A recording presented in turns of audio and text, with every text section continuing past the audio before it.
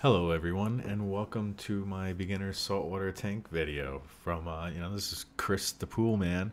And yeah, this is I'm not a professional at all. I don't know anything. This is my first time, and basically I'm just recording it. And I'll go over my thought process. Anyway, let's hop right in. And the first thing will be the rocks I chose. I chose dry rocks over live rocks, just because it was cheaper and it's more readily accessible to get a dry rock over a live rock. Live rock basically just means it's just pulled right out of an active fish tank, and you're just gonna put it right in yours. So it has the bacteria as well as any pests or anything that's in there. The dry rock, basically, I guess they've been dried out, dehydrated, however you want to do it. Sad, you just leave them out and let them just dry, and dry, and just think about which one you'd prefer you would want to use. There's advantages and disadvantages.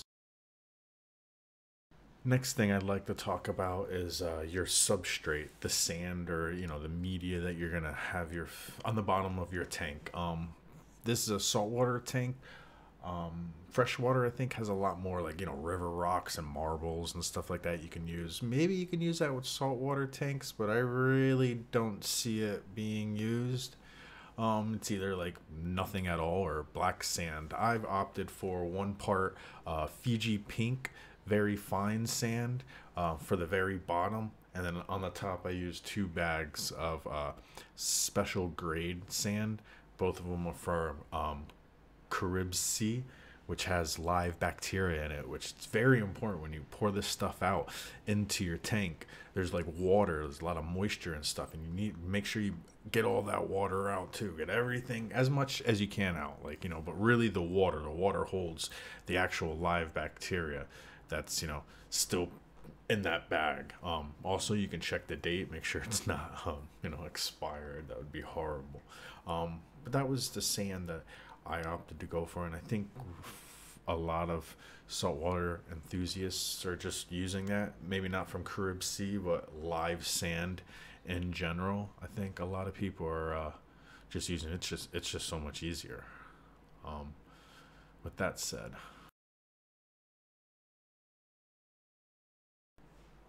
the next little bit is going to be your aquascape. Basically, the feng shui of your tank or the layout of it. You could see right now I have one block placed, which is actually like a cave.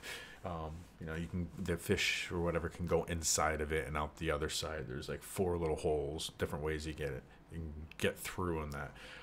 It's like a big dome.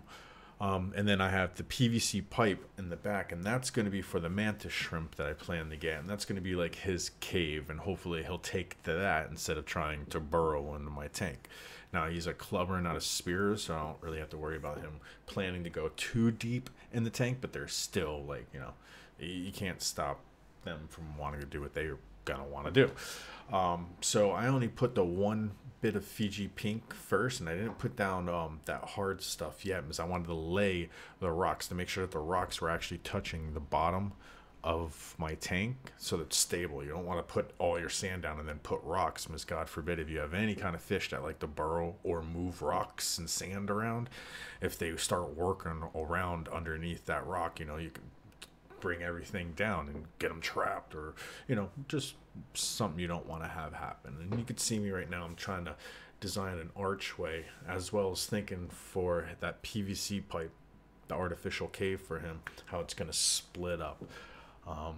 And this is just how I wanted to design it, and it took me a bit. I took a lot of photos, and when I went to the store to actually buy the 1 set of rocks, the arch and the dome, I wanted to make sure that they were right size and everything. So I had taken a photo of how I wanted to set up my tank initially, and just like, all right, let's find the pieces that'll kind of fit the puzzle. And then with that, just make sure everything's pretty dang stable. They also have like reef putty, and like a putty and an epoxy, and there's also like a glue and everything you can use to glue these rocks that are fish safe and tank safe. And you're gonna see I'm about to use some of that now, just on the archway specifically, to make sure that does not fall over ever. Like, ever. So make sure you get some of that, or at least it's really, really sturdy. Um, yeah.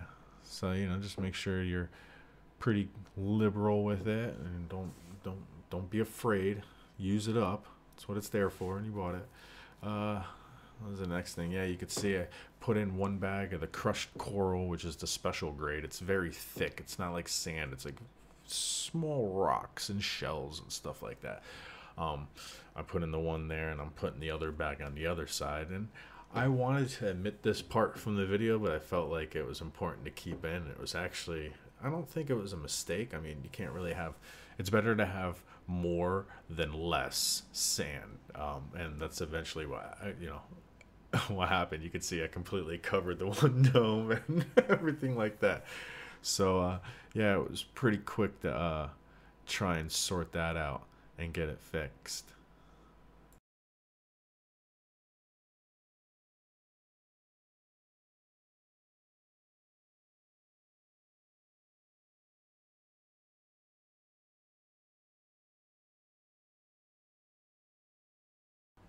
Here's where you can see that I'm like, oh, that's that's a bummer, Chris. That's definitely too much, too much.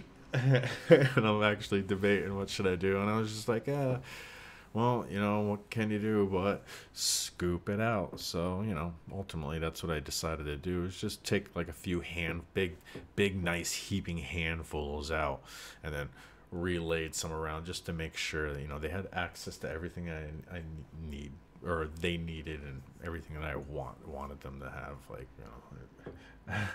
yeah, it was definitely a lot, too much sand. So, again, I should have slowed down, maybe spreaded it out first, whatever. But you live and you learn.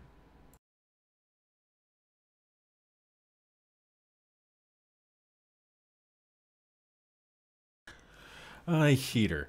So with the heat, I just went with what I saw everywhere, and that's the Aqueon. I didn't need anything super expensive. I was looking for just very reliable. Has great ratings. It's just 100 watt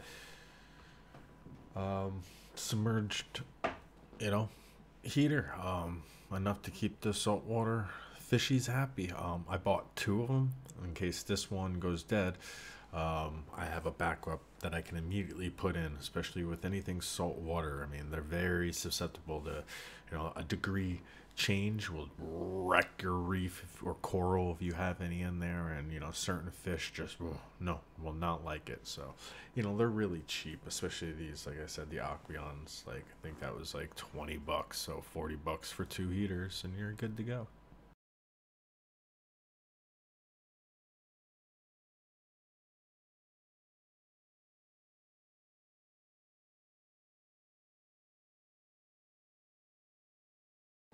All right, filtration. We can be a long time on this. I don't know much about this. I'm still learning, but I opted to go with a cartridge filter just because it fit my needs. I didn't need a sump, not for a beginning and not for the small little tank that I'm having set up. It's not going to have substantial amount of reef in it or other fish. Maybe a couple fish that can survive the mantis shrimp, but ultimately it's just the mantis shrimp. So I just went with a fluval. And I'll discuss that later. My media that I'll use in it, and this and that. And you could see the how it's set up right here in the video. Um, but right now, I love it. It's been a couple weeks now, and it's an amazing little thing. Holy cow! Um, it's ripping. Pool's very, or sorry, the tank's very clear right now. Um, I think I'm still going through the nitrogen cycle, the ammonia cycle. At first, it didn't, and I opted to just add a little bit more chemicals into the water. And I'll get into exactly more about that in the next segment.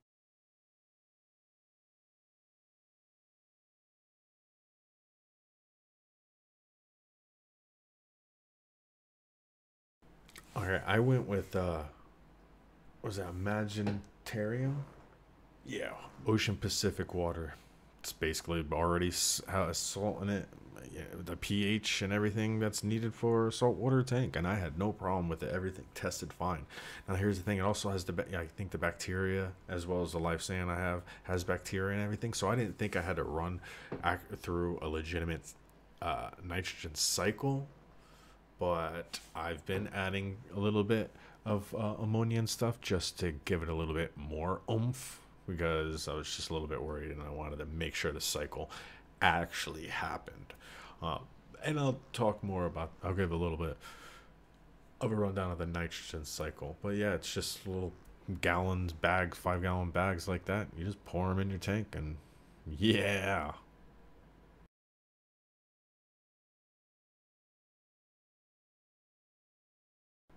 Man, light. That's another one. You can do so much with lights.